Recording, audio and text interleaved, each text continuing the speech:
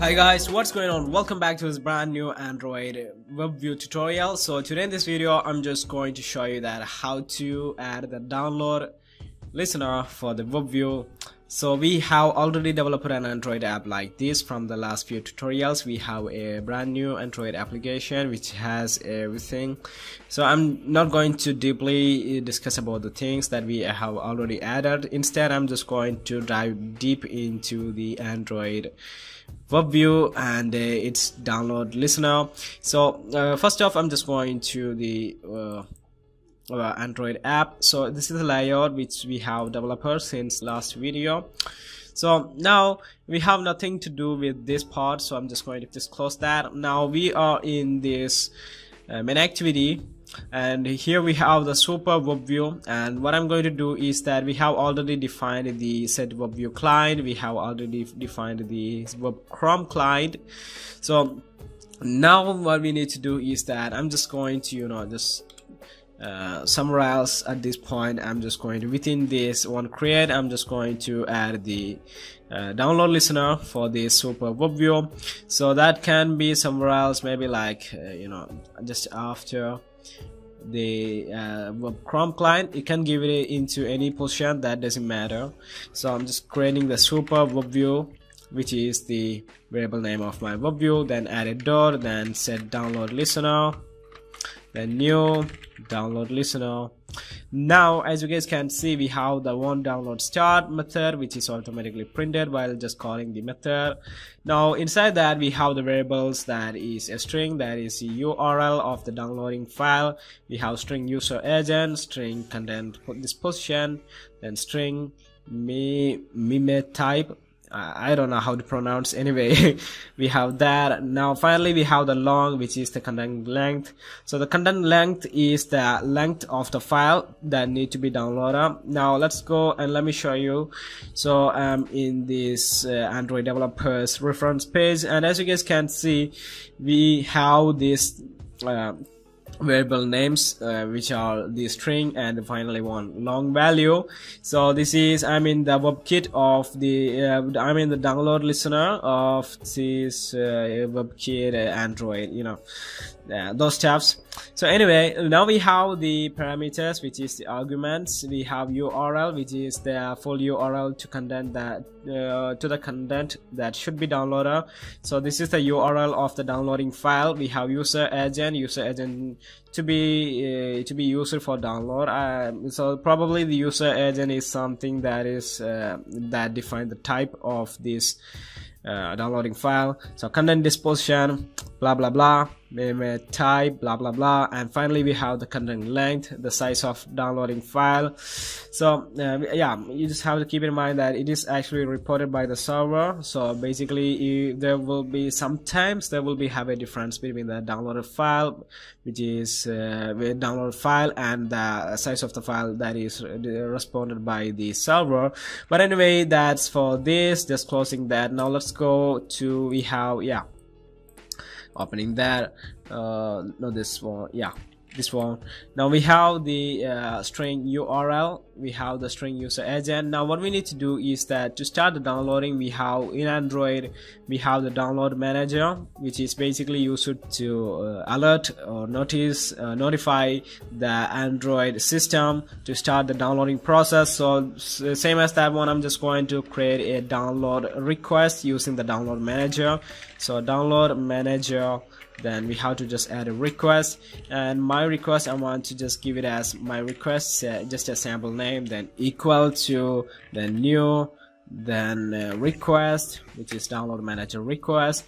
And now we have to add the URI, which is the URL to be downloaded. So in our case, we have the URL instead of this URI. So I'm just going to parse that, parse URI.parse, then URL. So this way our URL get converted into this URI.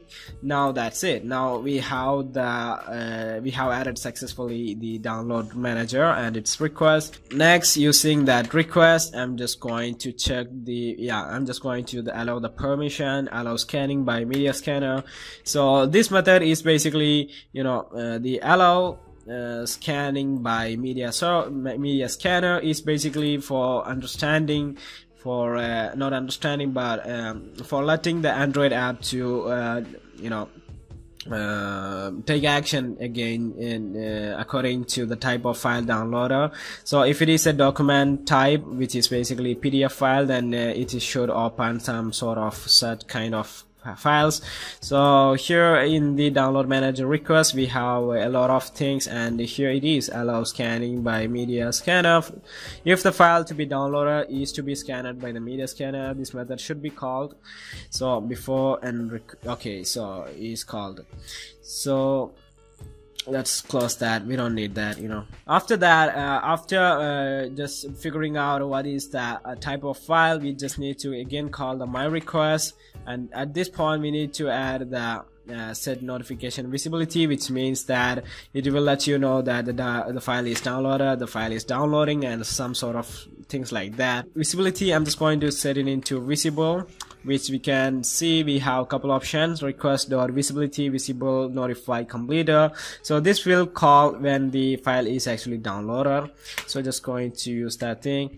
Now we need to add the download manager. So at this point we used the download manager request, and now we are going to create a download manager.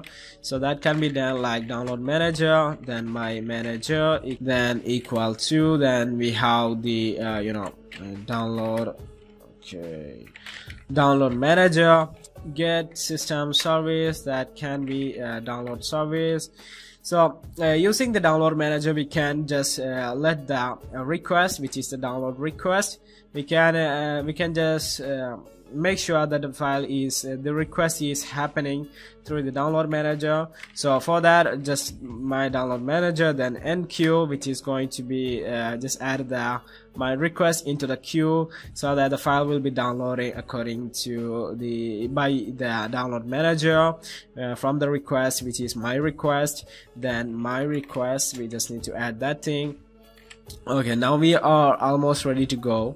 So finally, if you want, you can just add a toast message that says the file is being downloaded. So your file is downloading. So this way, when the download is started, then it will be going to call all these things, and finally it will, if it is successful, then it will be going to just say that your file is downloading. So at this point you can just, before that I'm just going to run the app. Before that we just need to add the permission inside the manifest. So we need to add the permission to use the external sources. So read and write, better give both permission. External storage. Now we can just go and try this in the Android device. So let's go and run that app. Okay, now the app is running, and as you guys can see everything from the last video. I'm just going to use a sample PDF, so I'm just searching for sample PDF. So this way all these links will be download links. So I'm just going to click on the first one. Let's see what happened. And blam, as you guys can see, your file is downloading, and the download is over here. As you can see, it's downloading the file.